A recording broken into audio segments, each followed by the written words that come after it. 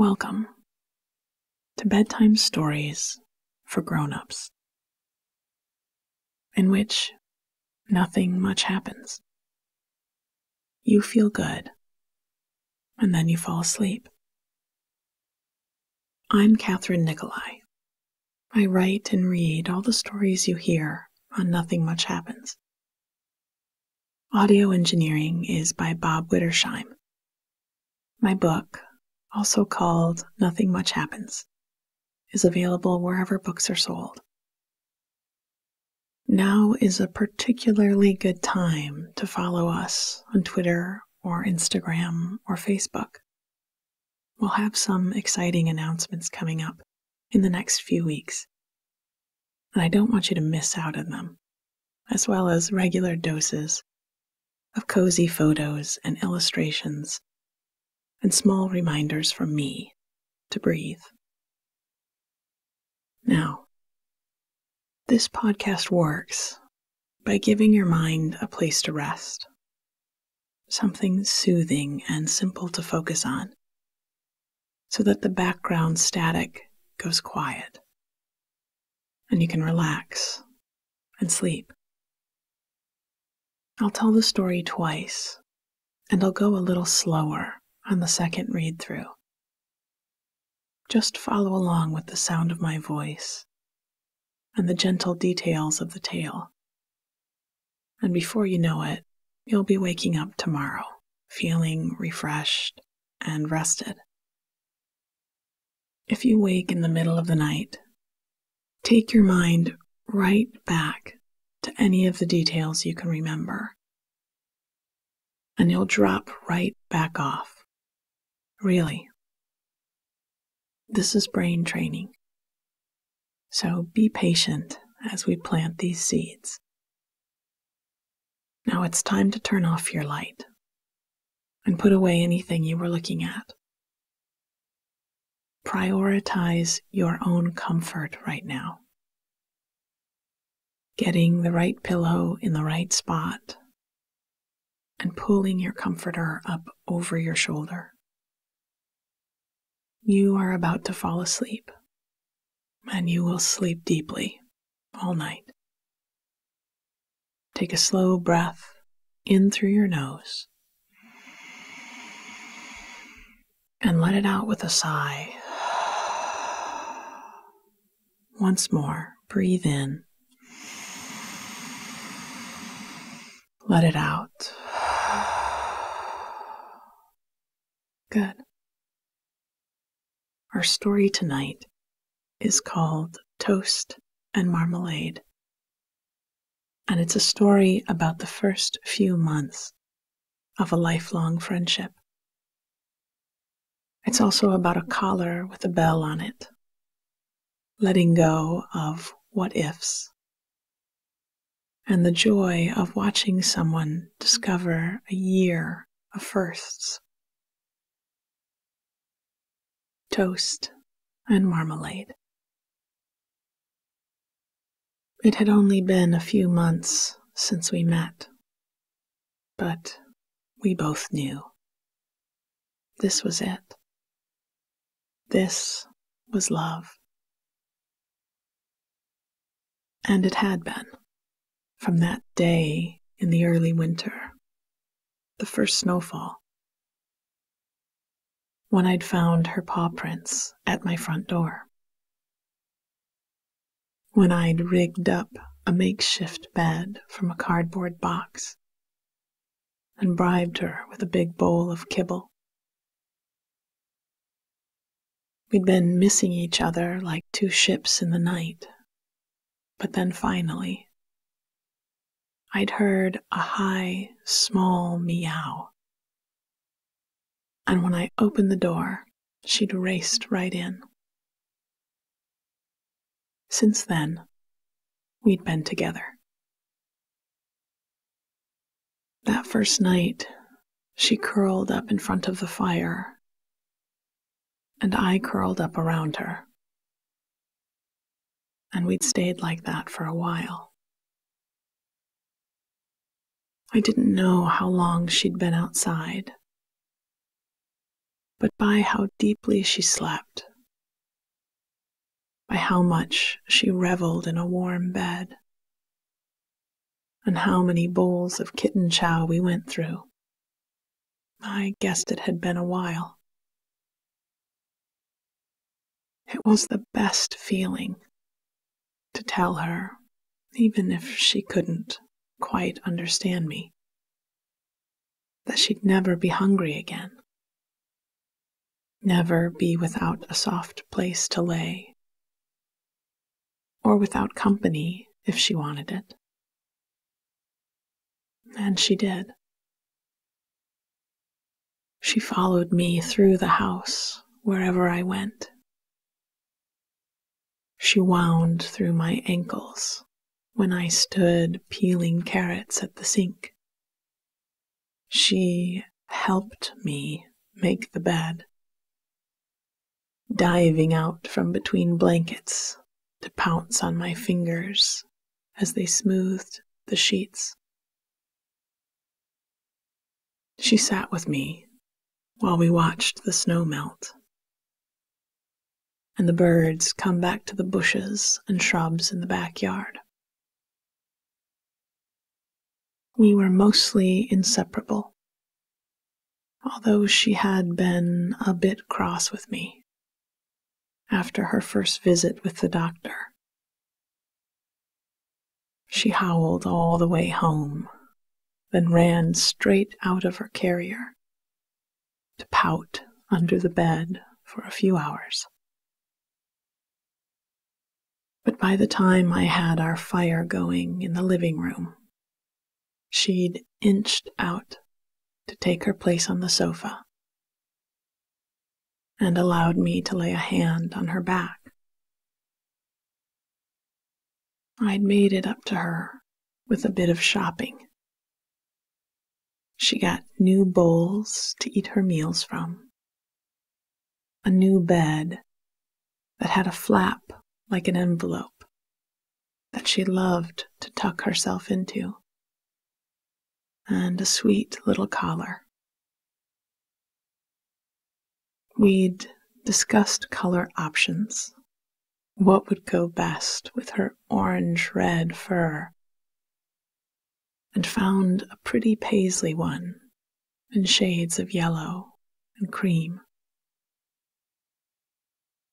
It had a tiny bell that rang as she pounced through the halls, and a small charm with her name, Marmalade, on the front, and my number on the back. She was still a kitten, and it had been so long since I'd had a kitten. I'd forgotten the pure fun that came with that. She made a game of everything. I'd bought her a basket full of toys, stuffed mice and feathers on strings. And while I often found them carefully tucked inside the flap of her bed, I imagined her like a dragon sitting on her gold. She was just as happy to play with pencils from my desk, or jump at dangling sleeves of sweaters as I attempted to get them onto hangers in the laundry room. I most liked to watch her discover something for the first time. Once, while I was running a bath, she climbed up onto the radiator beside it, and I scooped up a handful of bubbles and blew them into the air. Her head twitched back and forth, watching them as they scattered and fell. She reached out her curious nose, and only her kitty reflexes had kept her from tumbling into the water. Along with her wariness of the tub, she'd developed a contentious relationship with the toaster. The first time a piece of bread had come springing up out of it, she'd jumped a mile as she tried to catch it and simultaneously get away from it. I hadn't laughed like that in so long. Another day, a friend had come visiting with his sweet, gentle giant of a greyhound. Marmalade's eyes widened comically as he trotted into the living room. She watched him from her perch on the windowsill for as long as she could stand, then gave in to her curiosity and dropped down to sneak closer.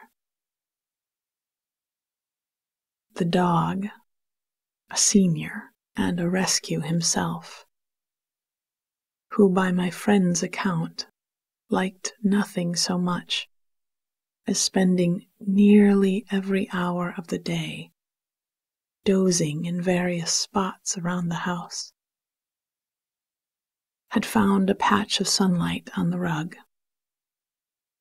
and stretched out languorously on his side. Marmalade crept closer, inch by inch, then dug her nails into the carpet and pulled herself back like a rubber band about to be shot across the room. When the dog didn't so much as look at her, she changed tack and stepped up closer, striding through his long legs, eventually coming to nestle into the curved space behind his front paws. She sidled closer until she was pressed tight against him and promptly fell asleep. My friend and I had left them to it and went to have lunch at the kitchen table. When we poked our heads back in an hour, they were just where we'd left them. And now we scheduled regular nap dates for the two of them. As the spring weather got warmer, we spent time on the screened-in porch off the kitchen. It was on the east side of the house and caught all the morning sunlight, not blocked by the trees. So it was often warmer than the house itself. This morning, I'd noticed that the forsythia shrub in the far corner of the yard was in full bloom. She watched me as I strode out in my mud boots with my garden shears and came back a minute later with a basket full of branches lined with cheery yellow flowers. She followed me to the kitchen and hopped up onto the counter as I pulled an old ceramic pitcher down from the cupboard. As I let the water warm, best to keep the blooms open, she reached a cautious paw out to play in the stream. I filled the pitcher and settled the branches into place. I carried it back out to the screened-in porch and set it on a table beside my favorite chair. I went back in and dropped a couple pieces of bread into the toaster for breakfast as I watched her jump up beside the forsythia. She sat, regarding the flowers, with all 4 paws in a row, and her tail curled around them. I realized that since she'd been home, we hadn't had a vase of flowers out. She'd seen the Christmas tree and been fascinated by it. But I'd skipped buying poinsettias, afraid she would chew on them. The vet thought she'd likely been born in early autumn, so these might be the first flowers she'd ever seen. I watched her stretch her short, furry neck out toward the blooms. She let them drape over her cheek and forehead,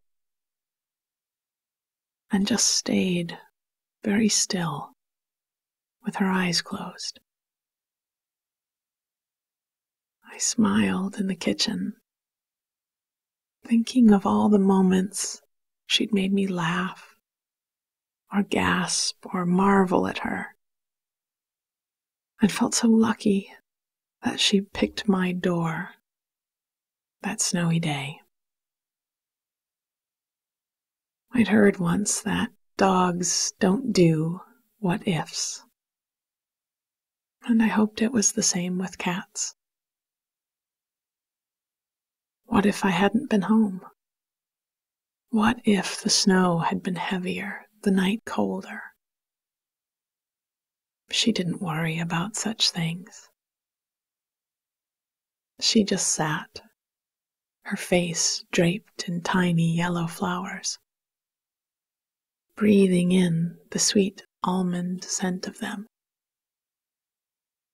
The toast about to pop up and make her jump for the next exciting moment of her life here at home.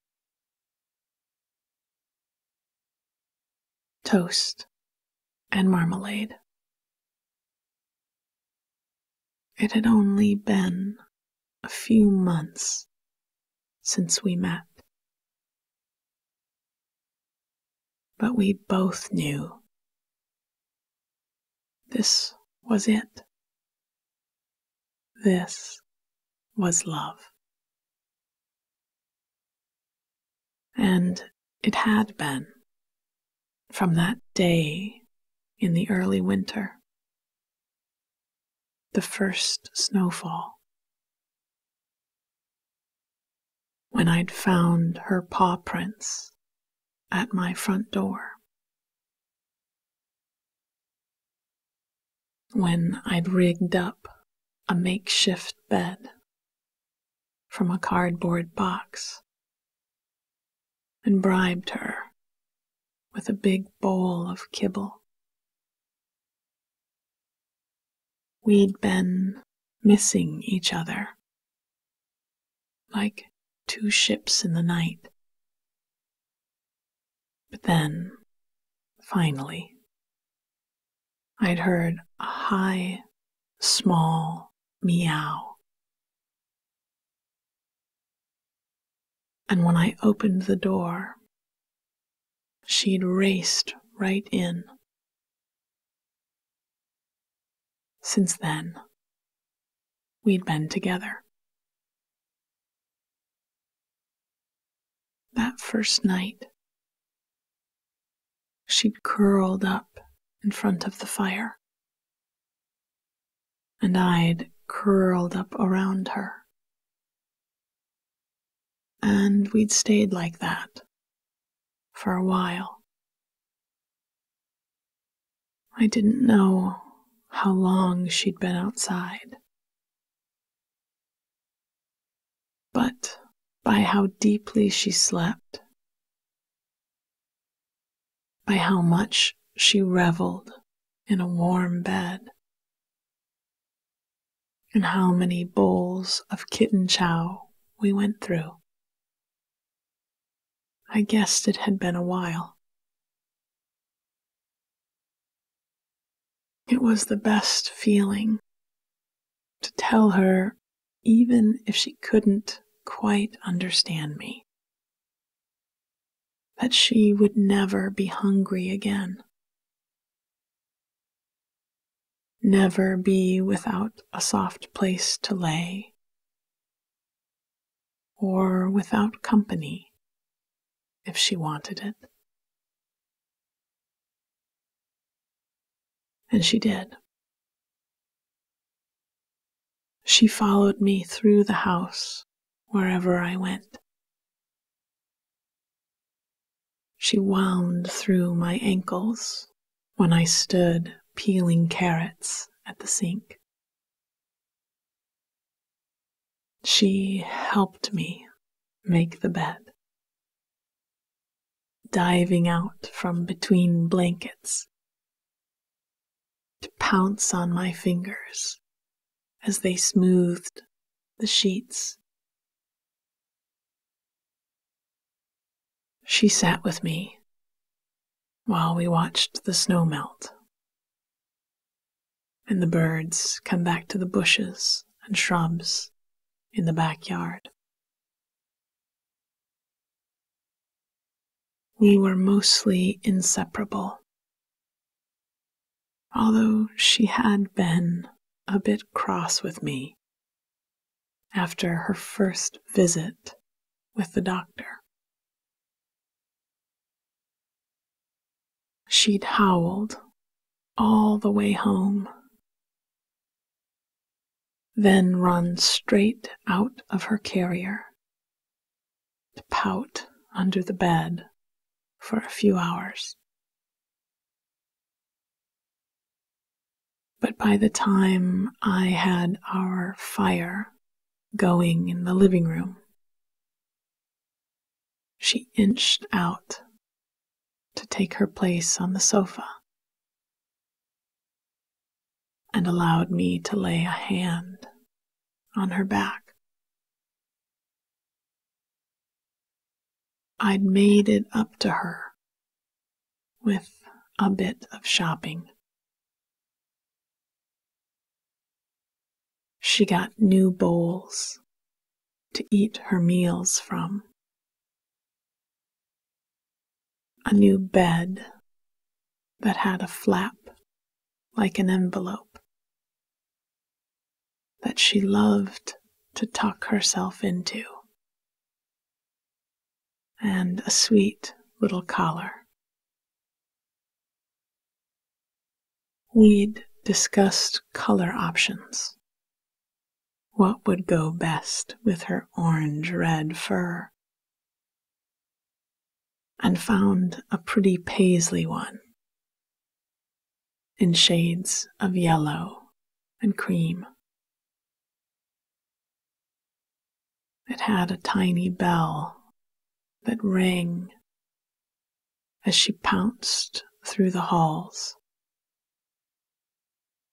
and a small charm with her name, Marmalade, on the front, and my number on the back. She was still a kitten,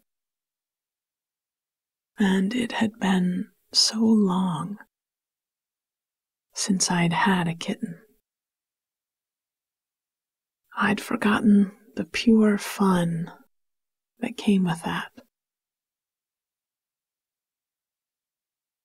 She made a game of everything. I'd bought her a basket full of toys, stuffed mice, and feathers on strings. And while I often found them carefully tucked inside the flap of her bed, I imagined her like a dragon sitting on her gold. She was just as happy to play with pencils from my desk, or jump at dangling sleeves of sweaters as I attempted to get them onto hangers in the laundry room. I most liked to watch her discover something for the first time. Once, while I was running a bath, she'd climbed up onto the radiator beside it, and I scooped up a handful of bubbles and blew them into the air. Her head twitched back and forth, watching them as they scattered and fell. She reached out her curious nose, and only her kitty reflexes had kept her from tumbling into the water. Along with her wariness of the tub, she developed a contentious relationship with the toaster. The first time a piece of bread had come springing up out of it, she jumped a mile as she tried to catch it and simultaneously get away from it. I hadn't laughed like that in so long. Another day, a friend had come visiting with his sweet, gentle giant of a greyhound. Marmalade's eyes widened comically as he trotted into the living room. She watched him from her perch on the windowsill for as long as she could stand, then gave into her curiosity and dropped down to sneak closer. The dog, a senior and a rescue himself, who, by my friend's account, liked nothing so much as spending nearly every hour of the day dozing in various spots around the house, had found a patch of sunlight on the rug and stretched out languorously on his side. Marmalade crept closer, inch by inch, then dug her nails into the carpet and pulled herself back like a rubber band, about to be shot across the room. When the dog didn't so much as look at her, she changed tack and stepped up closer,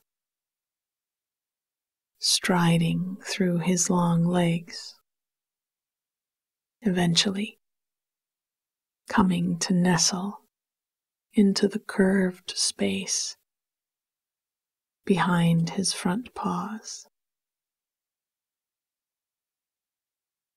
She sidled closer until she was pressed tight against him and promptly fell asleep. My friend and I had left them to it. and went to have lunch at the kitchen table. When we poked our heads back in an hour later, they were just where we'd left them. And now we scheduled regular nap dates for the two of them. As the spring weather got warmer, we spent time on the screened-in porch off the kitchen. It was on the east side of the house and caught all the morning sunlight, not blocked by the trees.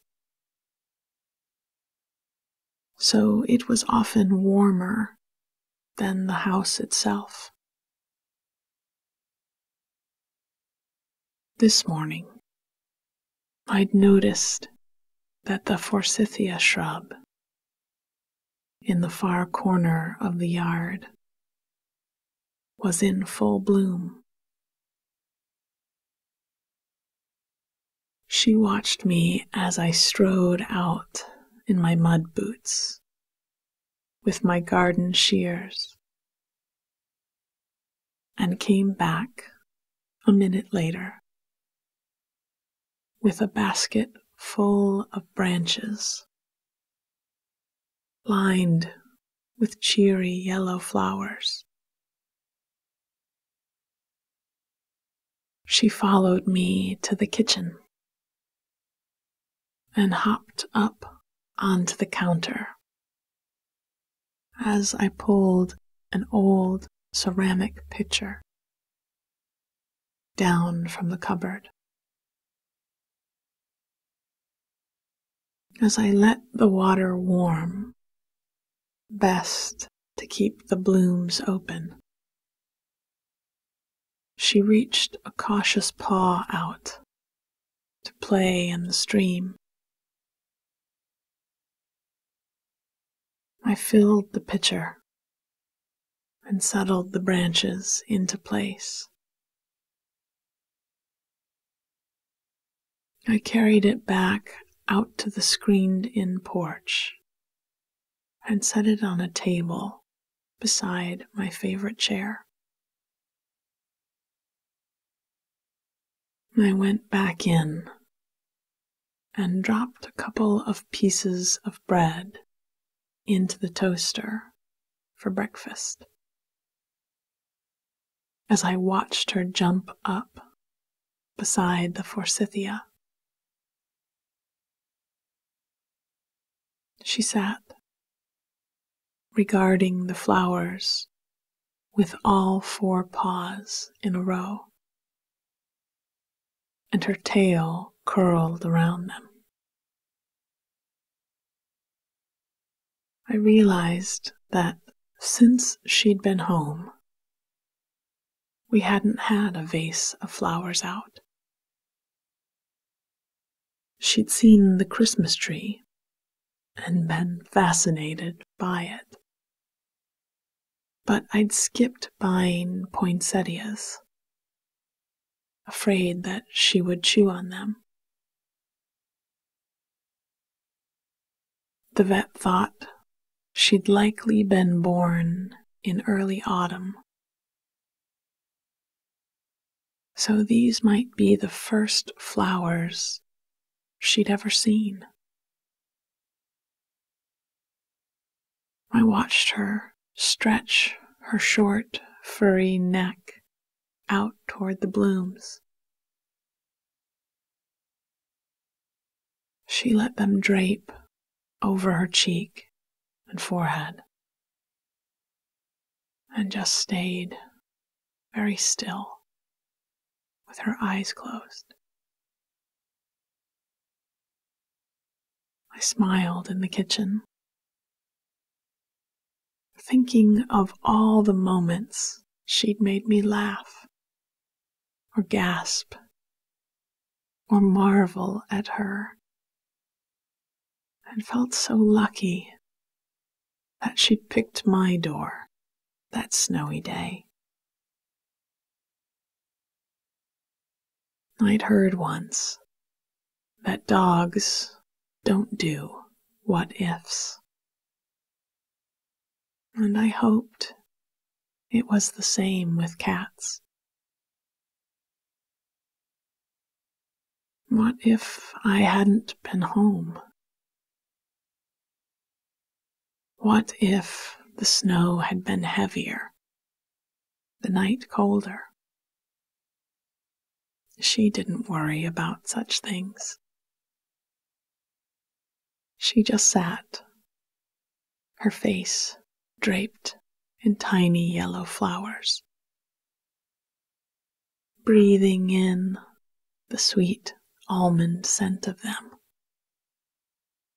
The toast about to pop up and make her jump for the next exciting moment of her life here at home. Sweet dreams.